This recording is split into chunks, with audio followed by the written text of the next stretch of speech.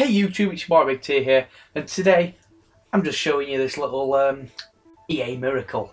I've just done the kickoff SBC, not fully completed yet, but I did the starting 11 to exchange a gold players, you know, some gold players to do it. Fair, simple. You've probably all done it. You get a premium gold players pack for it, which I believe you get one rare player in it.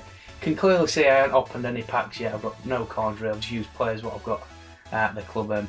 Well, I say I haven't opened any packs. I haven't spent any money to open any packs yet. And I'll just show you my club who I've just recently packed. Now I didn't have this on recording, but I've just packed Alexis motherfucking Sanchez, 89 rated walkout out of this. My reaction were on point rate, and I didn't have it recording. I'm so good. I thought there's just no way I'm going to get anyone good out of these. I'll just show you his current price.